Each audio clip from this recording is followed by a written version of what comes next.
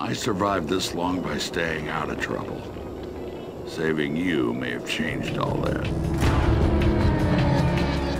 The world of Rage is definitely not the place to want to take your parents on vacation.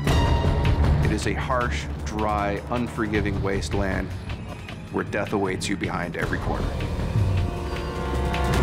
You have a world that's post-apocalyptic, where everything has been destroyed and everything is in ruin. You wouldn't want to go without a couple rocket launchers, body armor, a week's worth of food.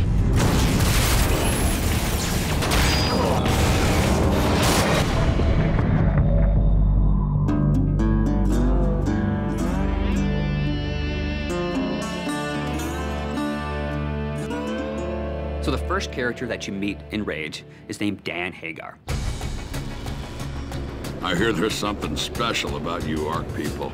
He is this fatherly character that is trying to keep the settlement safe. We knew we needed a great voice talent, and the only way to find that is look for great actors. In the initial images I saw of Dan Hagar, he had glasses, the shorts, the fishing vest, and I go, that totally reminds me of Walter Sobchak from The Big Lebowski. And I go, Tim, we need to get John Goodman.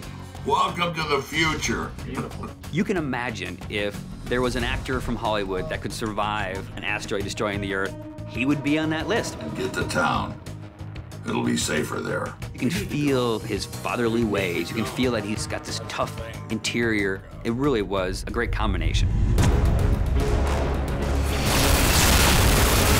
Sound really is half of your experience. The first half is being taken in with your eyes. The second half is being taken in with your ears. You should be able to look at something in the world, hear the sound that's coming from that, and think in your mind's ear, yes, this makes sense. This fits in the world. Gun sounds are one of the hardest things in the world to do, only because you're constantly hearing them.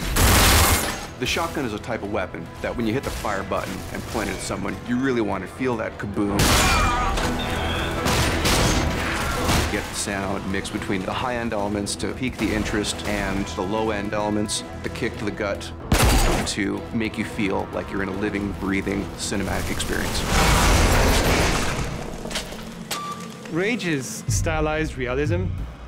Visually, there was the idea of the scale that was really important. And then it was also like an idea of futurism. So it is still a believable city. You know, there was definitely a lot of visual from brutalism that has that feel that kind of relates very strongly with the authority. So I wanted to go with something that's very solid and very aggressive looking.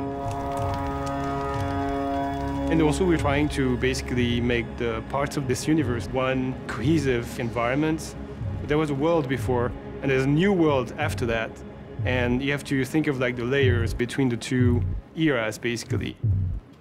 When I started this technology, I had some image in my mind of what it could do, but when the artists get a hold of this and they start working their magic on it, they produce things that, when I look at some of the scenes in Rage, I'm just, wow, that looks better than I would have thought this game could look.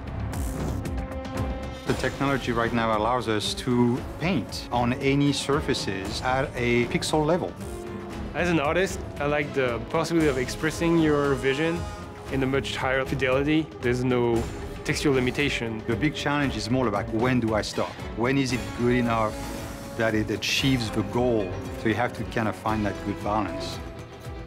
I want the player to feel like he lived through an experience that is bigger than just the game itself.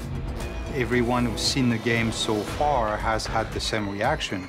It's like a visual shock. There's some really breathtaking imagery there, and it is better than I would have imagined it would be.